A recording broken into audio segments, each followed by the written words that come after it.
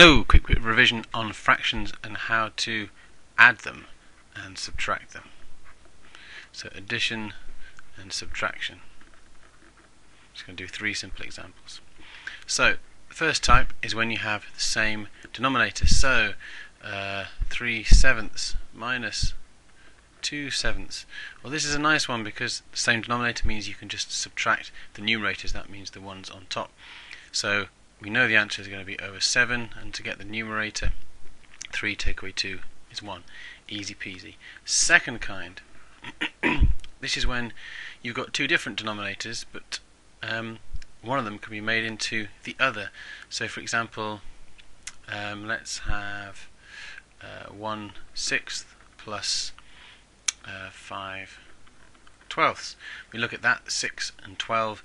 If you notice that the 6 goes into 12, so we can make the 6 into a 12. So we change both fractions to be over 12, and of course that means we don't have to change the second one. So the second one is 5/12, but the first one, we look at what we have to do to make it into something over 12. So to get from 6 to 12, we have to double it.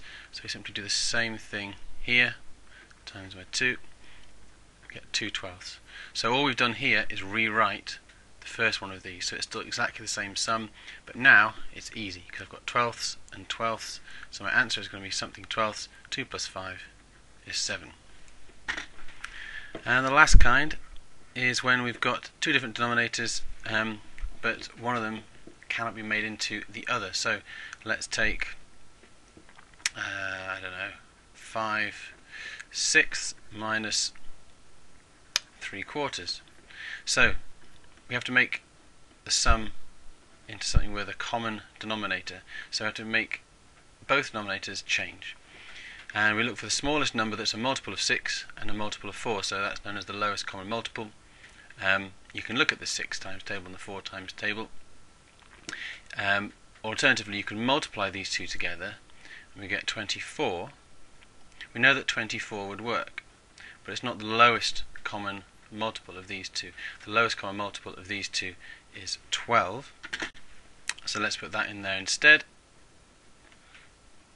How do we make 5/6 into something 12th? Well, 6 to 12 we have to double it. So we do the same thing here.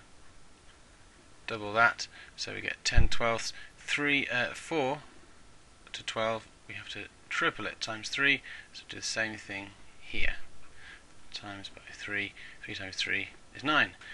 10/12 take away 9/12. Now it's easy. It's all about the 12ths. 10 take away 9 is 1.